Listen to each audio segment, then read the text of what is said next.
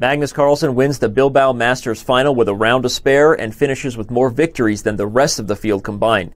Big news about Baku. It is official, Team Armenia will not be competing in this year's Chess Olympiad. And finally, a new study reveals that chess apparently does not make your kids smarter. Alexandra and I discussed the controversial results and findings of this England case study. ChessCenter pairing well with a nice Merlot and a very subtle blue cheese since 1951. Let's enjoy.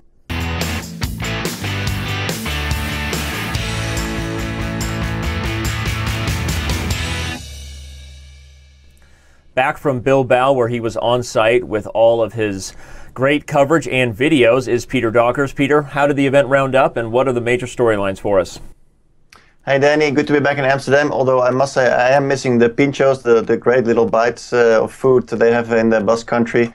But yeah, let's talk chess. We're talking about the Bilbao Masters final, and yeah, it was Magnus Carlsen who won the tournament very convincingly.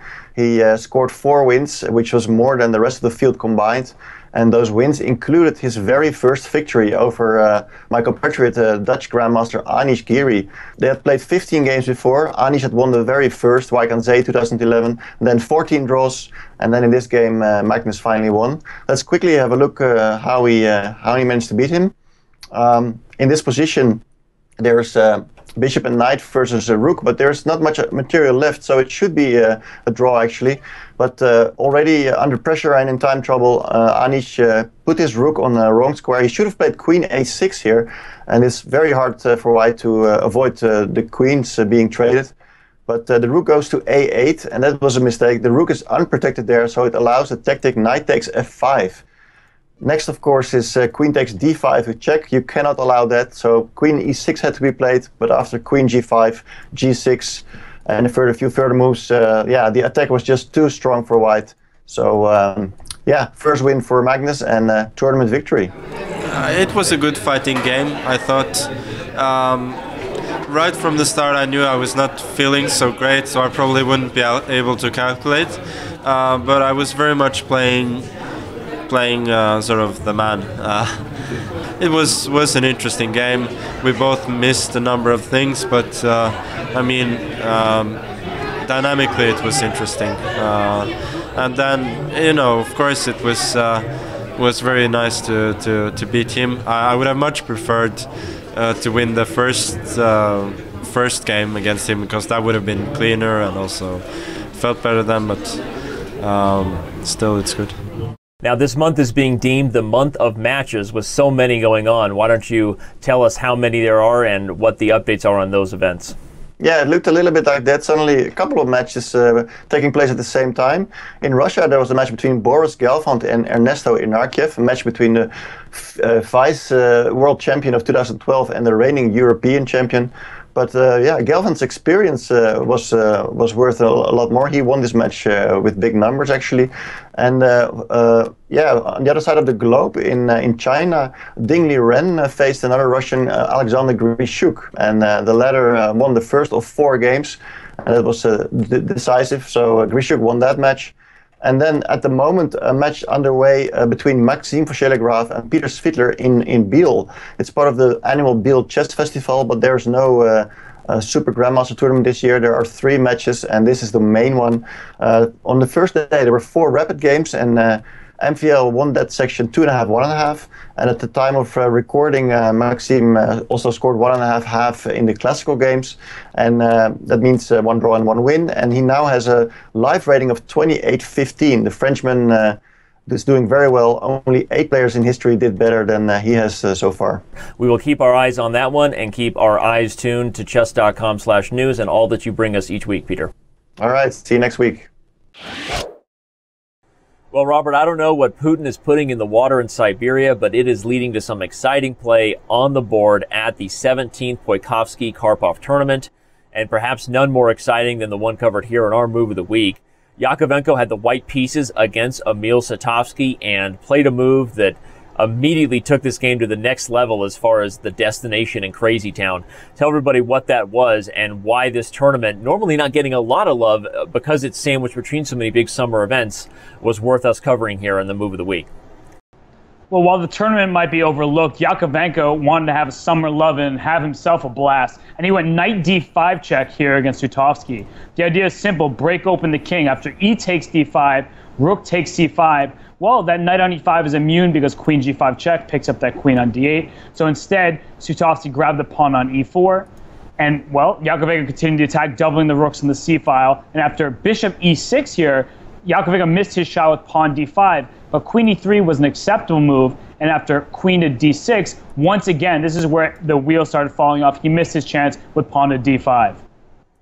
Yeah, and missing his chance one more time to open up potential tactics on this diagonal really proved key, because when he played the move queen takes e4, Emil Sutovsky found king to d8. There may be some other moves, but such a nice subtle retreat of the king. All of a sudden, white felt the grasp slipping away and just went on complete tilt, sacrificing the house, but unfortunately not coming up with enough, eventually being forced to simplify into an endgame where he was just down a rook and went on to lose the game.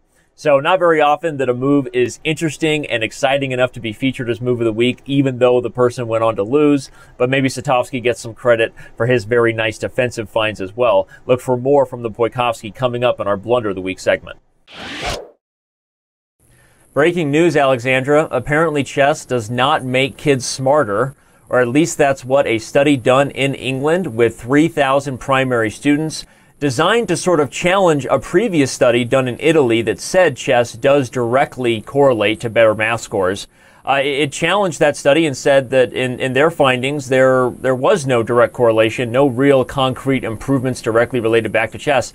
But you and I dove into this, and you read the study along with the article, and I understand you have some opinions about maybe the methodology that was done and really what the approach was trying to prove that maybe isn't the best way to decide whether or not chess improves general intelligence. Tell us what you think about that. So I'd like to start off first by pointing out that the title was slightly misleading. So the title was similar to "Chess does not make your kids smarter," when if you look at how the study was conducted, the research question was more of, does chess have an impact on math test results? And the reason why I don't know if this is the best way to test the value of teaching your kid chess is because, first of all, in some of the cases, they actually took out a math class and replaced it with chess. So, and then they would test the results kids had on their math exam. This seems a little counterproductive, right? A little weird to do that, yeah. Definitely counterproductive to be doing that. And the other thing that I think is worth mentioning is, if you're doing a test on the value of chess in schools for young kids, I think it would have to be a study that takes more time. And I think you'd also have to differentiate between specific intelligence, so in a subject like math, and general intelligence, so thinking more skills like concentration, focus. And I would like to see a study that would be done that would look more on kids who played more chess, how did their concentration change, versus kids who played chess, how did they do on a subject test on a completely different subject.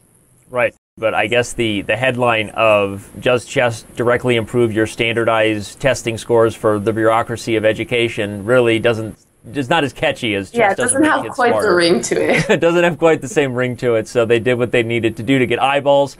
It certainly got our attention here on ChessCenter, and we'll ask the fans to leave a comment and let us know what they think. Maybe you have personal experience with your kids playing chess, or maybe you are a coach who has seen it used in the classroom effectively or not effectively. Leave a comment, let us know, and we look forward to more information coming out about this as chess continues to grow in schools worldwide. One of the biggest stories to hit the chess press this week, Mike, of course, is that it was official. A statement released from the Armenian Chess Federation that they will not be competing in the Olympiad this year in Baku, Azerbaijan. Obviously a very big deal, but I'm going to let you take the wheel on this story and give us the details behind the decision. Just coming across our desk, you're right, Danny, they will not be going back to Baku. Players like Levan Aronian will not be participating, unlike the last Chess World Cup where they did go. We caught up with the Vice President, legendary Grandmaster Simbat Lapushian, and the Armenian Chess Federation's Vice President had this to say. The Armenian delegation suggested that a non-controversial locale be chosen so as to not cause conflict, as naturally any Armenian wished to take part in the tournament in a fair manner. We regret that our offer was not accepted, and I regret that the tournament will be held without the recent three-time championship team, clearly an outcome that no fan of the sport would like to see. That was a direct quote. He also said that he understands that no player that does not feel to be safe in a particular environment will be able to play their best chess. And as a former top-ranking player, we can definitely understand what he had to say. Danny, we've reached out to FIDE for their response about what kind of alternate location was offered and why that was not accepted. And should they respond to us, we will tell you what they said on the next ChessCenter. Yes, of course, disappointing news when no one ever likes when the chess world is divided in this way, but certainly we understand and respect the decision, and we look forward to more. Let's move on to a lighter note. Last week, Mike, we touched on the Najdorf Memorial taking place in Poland. Super strong event, but we never actually got to the final result and who won. Tell us who that was and how it broke down. Yeah, more than 24 2600s competed, and Anand second, Grzegorz Gajewski must have learned something by playing the legendary player himself. He wins with 7.5 out of 9. And Danny, it all came down to the critical 9th round game against Grandmaster Melkumian as Black was pressing, and in the end game it was one seemingly innocuous king slip. Melkumian moved his king from f2 to g1. It should have gone to e1. That would have deprived Gajewski's bishops an important diagonal, and that's what it came down to. Had Melkumian held that position, it would have been a two-way tie with Smirin and Gajewski, but because of the slip, Gajewski gets top honors all by himself. Well, congratulations. Big win for Mr. Gajewski. Now, somebody else will get a big win this week. We don't know who it will be, but the British Championships is getting set to start, and it's a much stronger field than it was last year. They're in Bournemouth, and guess who? Mickey Adams is going for his 5th career title. He won his first at the age of 19. The returning champion, Jonathan Hawkins, is not there to repeat, but even if he was, all eyes on Mickey Adams, and we'll see how they do. And competition ends August 5th. Seems the only big name missing is Nigel Short, but of course, should be interesting to follow the event nonetheless, and we will continue to follow all that you bring us at chess.com/news each week. Thanks, Danny. Well, Robert, Victor Bologan just can't get enough of seeing himself featured on ChessCenter, even if it is for Blunder of the Week. Not long after losing the World Open title in spectacular fashion, here he loses a completely winning attack to Grandmaster Korobov from the 17th Karpov-Poikovsky tournament in Siberia going on right now. Tell everybody the move he played here that took the position from +3 to -3 in one single blow. Here, Bologan played the move rook to f1, which looks very natural applying pressure on f7, but it actually forced his own resignation. The reason why is after bishop takes d6, c takes d6, queen b6 check simply trades off the queens and removes an attacker from the f7 square, and after the queens come off, black will indeed be up a piece with a completely won position. So instead of rook to f1, rook e1 would have won him the game. The reason why is that now bishop takes d6, c takes d6, queen b6 check does not work because after the queens come off to the board, there's rook e8 checkmate. And if the queen does not go to b6, forcing the trade there, at queen d7, let's say, now rook e7 hits that rook on f7. The game is completely lost for black. Knowing that Bologan is now on complete tilt in his career, losing several more games at the Poikovsky tournament, you can't help but just have your heart go out to the guy. Obviously, someone needs to remind him it's not his job to be featured on ChessCenter every week for Blunder of the Week. But either way, we do look forward to all of these exciting moments and shows that even grandmasters go through struggles, right? Even top GMs like that can make mistakes in back-to-back games. So too bad for Victor Bologan. Too bad he didn't convert on this very nicely played attack. And too bad for him that we had to feature him one more time on Blunder of the Week. Hello, Chess.com, and welcome back to The Real McCoy. Now, this week, I'm going to talk to you about the one-arm cluster bucket that is the Women's World Championship cycle. And believe me, when I say the word cycle, I mean it extremely loosely. The cycle has this connotation about something that occurs again and again over time. But in this case, it has more in common with a drunken one-legged pirate falling backward down an escalator. So the current cycle works like this. On even years, they have a knockout tournament. The same kind of knockout tournament that brought you world championship gems such as Kleefman and Kazbedyanov. But that's only on the even years. I kid you not, on the odd years, you have match play. Now, if that makes as much sense to you as maybe a smoking section on the Hindenburg, you're not alone. And it didn't used to be this way. There used to be completely normal interzonals that fed into candidates matches that would give you the world championship match. And why did this change? Well, around the year 2000, the Women's World Championship was changed to match the men's, which was different because of the PCA split. Now, even after we repaired the Men's World Championship, we never fixed the Women's. Why? Because reasons. So look into my eyes, FIDE. Look into my eyes. I've got an idea for you. Why don't we keep the knockout tournament? I know you love it. I know it's exciting. But instead of having it determine the world champion, let's have it determine the challenger. And then they can play How You Fawn at their will. So one little tweak, and suddenly everything makes sense. Help me, FIDE. Help me end the madness. Paula Cole once asked, where have all the cowboys gone? And we got the answer for her right here. They're living in time trouble. You ready to cowboy up? Rock on, Danny. Johan Solomon, 19-year-old Johan Solomon, just won the Norwegian championship. Pretty young superstar on the rise. Has the Magnus Carlsen boom in Norway begun? Let's see how it compares. Fischer won in 72. U.S. won Olympiad gold in 76. So, in Batumi 2018, would we see Carlsen, Agustin Tari, and Solomon win gold? That's the timetable. Next up, Harika Dranavali wants chess in the Olympics. Danny, is that a good idea? I think it'd be a lot harder to catch the Zika virus playing indoors, so why not? Chess seems to fit right in. Now, the Poikovsky Memorial is underway. This seems to be the strongest tournament every summer that just never quite gets the love it might deserve. Why do you think that is? I have a theory. It's called 3,000 kilometers east of Moscow in the middle of Siberia. Just a theory. Naidish, Smirin, Nisipianu, all cresting 2,700. Will they get back over that threshold? You know, with old guys on the rise, seems like a renaissance. I can't guarantee whether they will or not, but I'm going to move on to the next question and hit you hard with Granda just lost a big game. In fact, it was featured in our Surprise of the Week last week to Silvio Danilov, and it makes me wonder, will he ever get close again after losing so many points to 2,700? He was at 2699.8, but you know what? Kaidanov once told me that Granda Zuniga has never read a chess book, so time to hit the books, Julio.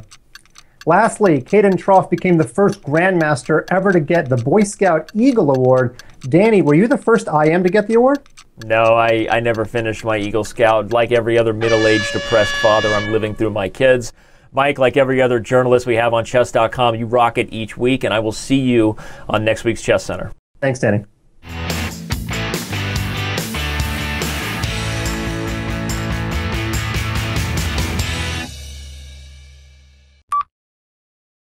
At the Poikovsky-Karpov tournament, Poikovsky sounds like Schlotsky's. I could really go for a deli sandwich right now. I just totally made that up. That's too good. I could go for a sandwich right now. I got to stop recording Chess Center when I'm hungry. But it is leading to some exciting play on the board at the 17th Karpov-Poikovsky tournament. Say that 5 times fast. What matters is that we're going to have to review this game 5 times faster than we normally would. That reference makes no sense. I was trying to recover from a mistake. Mate. So instead, after Queen... oh my God. Well, after a beautiful attacking game by Bologan, he really just made a mistake by one... Okay, let's do it again. I got this.